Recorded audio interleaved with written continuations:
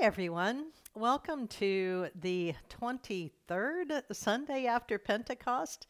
For those of you who remember, we don't have very many Sundays to go before we start a new year in Advent. So, I want to talk a little bit about our gospel story today, which I will read to you. And I also want to talk a little bit about Halloween, which Sunday is. We'll start with the gospel. The Holy Gospel of our Savior Jesus Christ according to Mark. A scribe had been listening to Jesus and the church leaders talking, and he was impressed with what Jesus had to say. So he asked Jesus, "Which commandment is the most important commandment?" Jesus answered, "This one. Hear, O Israel, the Lord our God is one.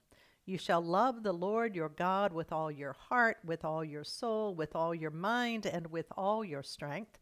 And the second most important is this: you shall love your neighbor as yourself. No other commandment is greater than these." The scribe said, "You are so right, teacher. These commandments are more important than any offering or sacrifice." Jesus was impressed and said, "You're not far from the kingdom of God, I can tell." After that, no one dared to ask Jesus any question. The gospel of our Savior. We've reached a part in Mark's gospel where, even though we didn't read it, Jesus has entered Jerusalem. You know how we celebrate on Palm Sunday, we're waving palm branches and shouting Hosanna. So Jesus and his disciples and others have come into Jerusalem. Jesus cleared the money changers, the lenders, out of the temple because he said, "You don't belong here." And then some of the religious leaders are upset with Jesus because of that, and so they start to ask him questions. They have debates with him. And the scribe that we encounter in today's story, a scribe is someone who writes things. So he wrote down the law and all of the important documents for the temple and for the religious leaders. This scribe said to Jesus, "Well, can you tell me which is the most important of the commandments?" Now, you know that there are 10 commandments that are found in the book of Exodus. And the commandments that Jesus says to this scribe actually aren't from Exodus. They're from two other places in the Hebrew scriptures. The first one is from Deuteronomy. "Hear, O Israel." This is a prayer that to this day is said in the daily prayers of our Jewish neighbors. When they say their daily prayers, they say, "Hear, O Israel, the Lord your God is one." And that's how they start their prayers.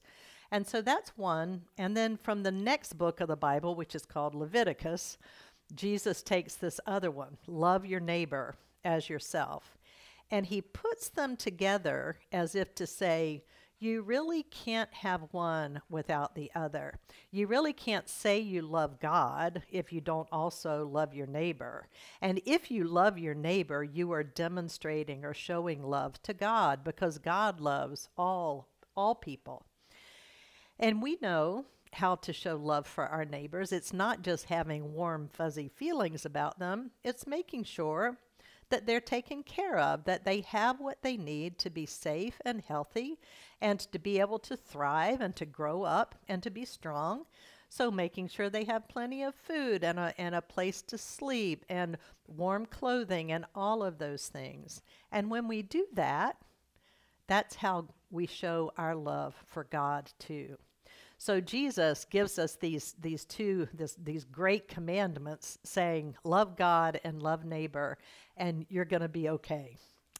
So that's what I want to say about the gospel story. Now, this Sunday is Halloween, and I know that's a very fun day for all of you who like to get dressed up in your costumes. Maybe you're going to participate in the Ragamuffin parade. I hope you come to church first. You can wear your costume and then go. But Halloween is not just a day where kids get dressed up or scary things happen or there's ghosts and goblins and all of that. Halloween actually started as a Christian holiday.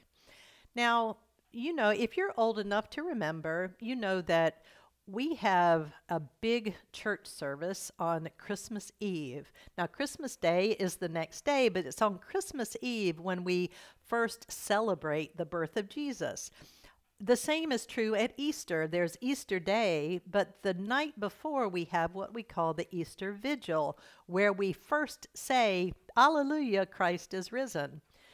So Halloween is actually All Hallows Eve, which is All Saints Eve. So the 1st of November is All Saints Day, and it's when we remember all the saints and martyrs through all the ages who have gone before us. The next day is called All Souls Day, and on that day we remember people closer to us that may have died.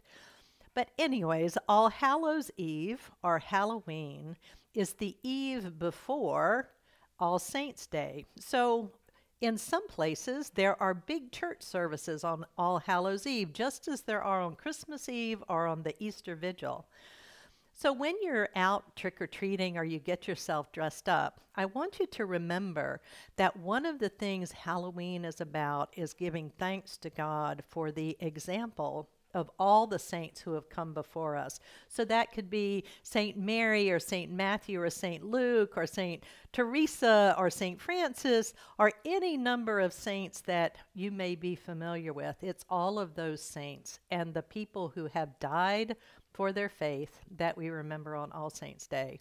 So when I tell you Happy Halloween, I'm really celebrating a very important day in the life of the church, and especially for our congregation, which is known as All Saints. So let's give thanks to God for teaching us to love God and neighbor, and also for all the saints. Loving God, show us how to love our neighbor so that we are also showing love for you. Just as all the saints have done who came before us, we give thanks for them. We pray that we too might be saints in your reign. Amen.